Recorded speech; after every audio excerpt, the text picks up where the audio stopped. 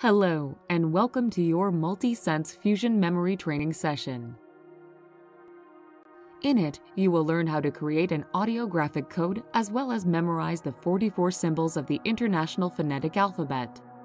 These make up about 97% of the sounds in the English language and include 11 of the most frequently used words or expressions in English.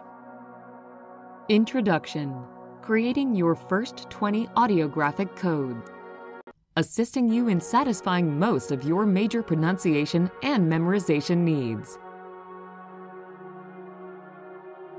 First, you will be presented with the symbol itself. You will then create, using your creative imagination, a representation of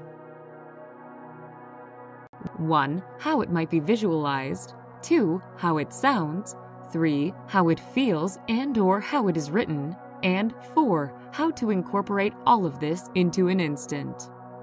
These correspond to 4 of your senses: visual, auditory, kinesthetic, and temporal. The ancient Egyptians believed that the fully realized human had total mastery of 360 senses.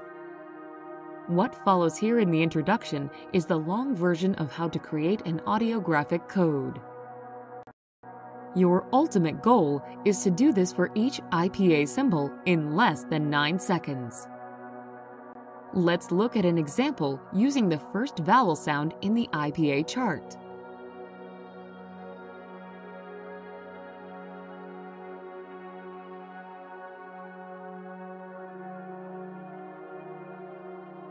First, we add a visual dimension.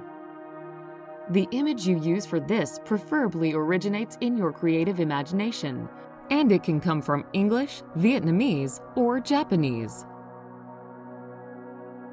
However, it must be irrevocably associated with the sound of the IPA symbol. Here are some sample memory enhancement images from both languages.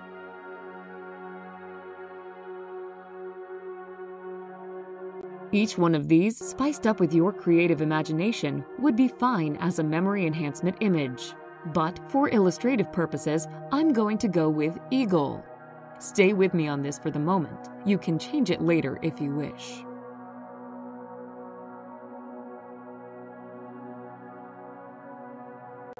Next, we add an auditory dimension. Do this enough times so you can irrevocably associate it with both image and symbol.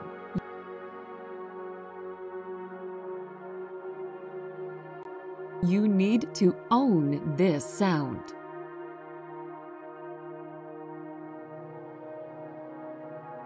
Next up, we add a kinesthetic dimension.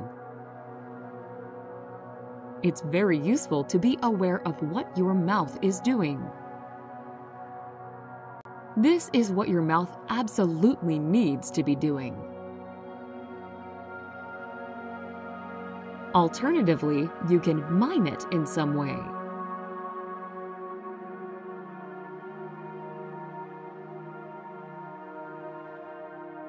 You might want to imagine that you are an eagle, tracing out the contours of the symbol as you feel the image and its corresponding sound.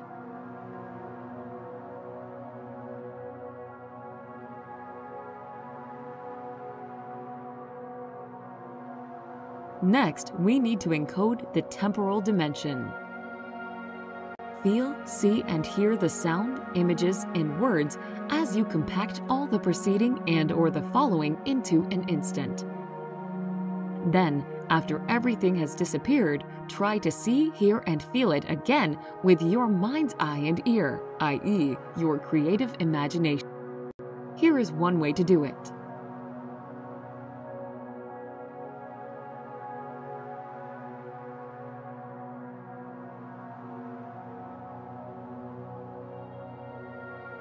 And here is another.